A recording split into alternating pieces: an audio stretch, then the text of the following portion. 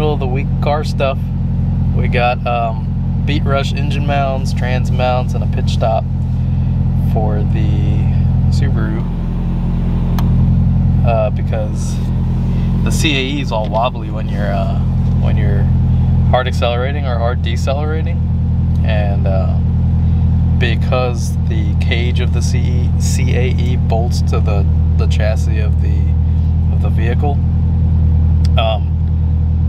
if the driveline moves independently of the body, and it will, then it sort of like misaligns the shifter, and you miss downshifts and sometimes you miss upshifts depending on how aggressive you're driving. But with the stock shifter, literally everything floats and moves with the driveline. Like nothing bolts to the body of the car with the OEM shifter, so no matter how hard you drive it as far as acceleration or deceleration, it's always lined up. I mean, because it moves with the transmission. So yeah, hopefully this install goes not too painfully, but I feel like it will. But fingers crossed. See you at Deft Motion.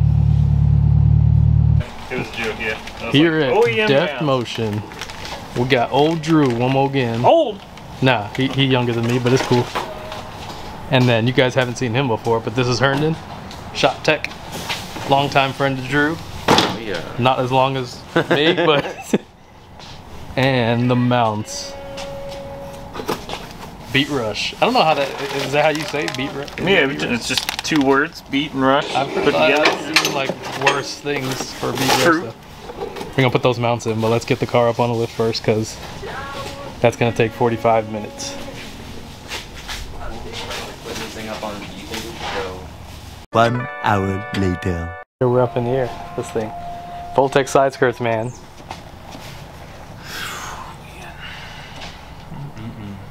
Now we got many things. Alright, so we're gonna do this brace. Yeah, and I got Drop your sway torque bar. specs for everything. Yeah. So I probably undo those. Well, drop the subframe brace, undo those on both sides, and then you just undo the mounts for here, and then it'll swing down, right? I mean, we could just undo the mounts and it would swing down out of our way. That's true too. Yeah.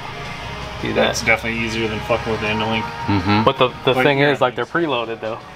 Like you have to load this up to tighten everything down. At least to tighten this down, the suspension has to be loaded. So yeah. I think should be fine. We'll back these out a little.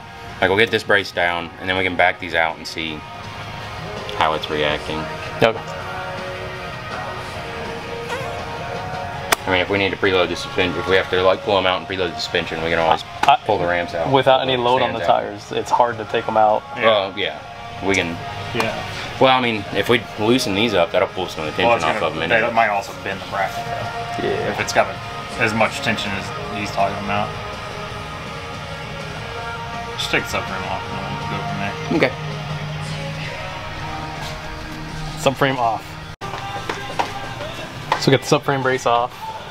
We got the jack support plate off. We're gonna torque down the Beatrush motor mounts, the nuts on them, before throwing them on the car. But we're moving right along. Oddly enough. Not oddly enough, it's Deft Motion.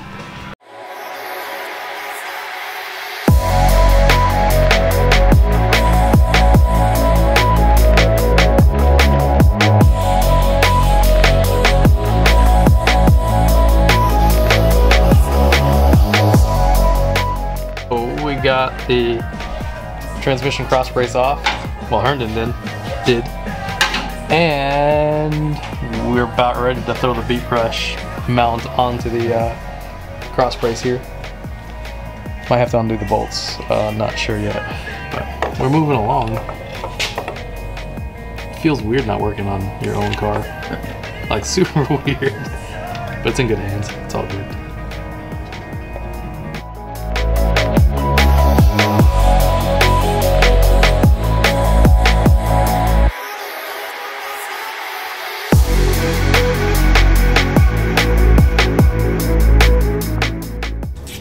So we've got the Beatrush trans mount boy in place. Everything went smoothly on that.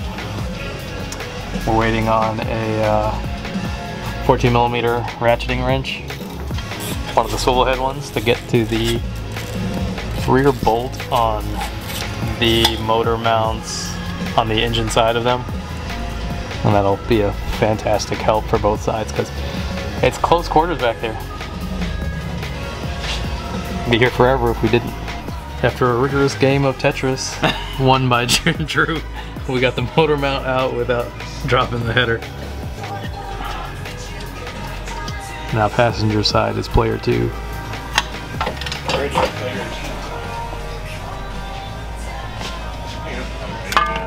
The old poopy mount. There might have been a recall on this too at some point back in 06, but not my problem anymore. Like the ones that actually mounted to the plate? Yeah, the 2 at the top. 2 studs, yeah. Passenger side engine mounts off. Driver side's off, but Beatrush. Beatrush? It's Roush actually now. Is it? Beatrush didn't send us the correct Red pitch nuts. thread pitch nuts for the top that go onto the plates. Horse boys. Yeah, so I forgot what Subaru is. Beatrush is one of them was 1.25, one of them was 1.5. I don't remember which one was which, but if you get the Beatrush engine mounts, then you'll need Buy nuts. But you need to buy nuts because they didn't supply any nuts, so get you some nuts. Both engine mounts in place. Now we're just putting stuff back together, final torquing on everything, and then we'll be good.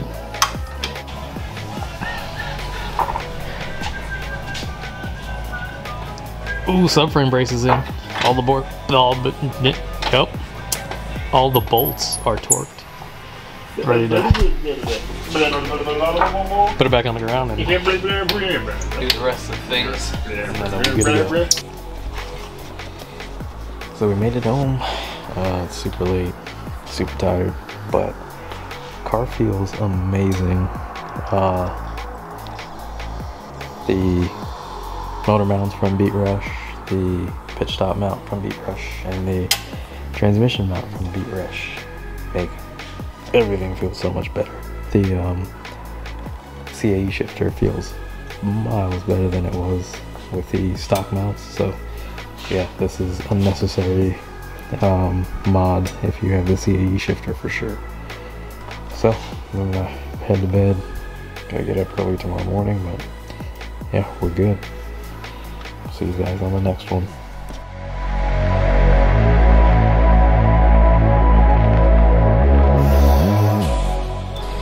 So this is not a how-to video on how to do this, but I'll give you a brief rundown on the process anyway. So first, disconnect the battery, remove some of the intercooler piping, and then we get the car up in the air. If you have an aftermarket sway bar, you're gonna have to remove it or get like a swivel head socket to remove the engine mount bolts. And once you do that, you can put a piece of wood underneath the oil pan and then jack the engine up so you can get to the engine mount bolts. So it's going to be a rough one getting the engine mount bolts that from the plate that connects to the actual block. Getting those undone is going to be tricky. Once you do that, you can Tetris the engine mounts out. Some people had to drop the header. We were able to do it without dropping the header. Once you do that, then you can start to work on the transmission mounts. You got to remove the saddle, and once you remove that, some nuts and some bolts, and then you can remove the actual mount. And once all that's done, you can come back to the top and do the pitch stop, and then just wrap everything back up. And if you had to drop the sway bar or subframe, if you have an aftermarket one, then you need to drop the car down, load the suspension up, and then go through and torque all the nuts and bolts. And then once that's done, you drive the car a little bit and then go back and retorque those nuts and bolts for the suspension just to make sure everything's good. And because this car has a CAE, when I was done with all of that, it was completely misaligned, so I had to go back and adjust the endpoints on the shifter. But once everything was done and retorqued and all the endpoints adjusted, it was magic. So I didn't have time to make an actual driving video, but I will make a driving impressions video. But teaser, this thing is fantastically loud for drivetrain noises because of the shore rating on all of the bushings for all of the mounts. So if you do this, then you can look forward to increased drivetrain noise and just cabin noise in general. It's way louder, but the benefits outweigh the cons, so we did it. It's gonna be fantastic on track. And we went ahead and got the side skirt fixed. Yeah boys, we're back.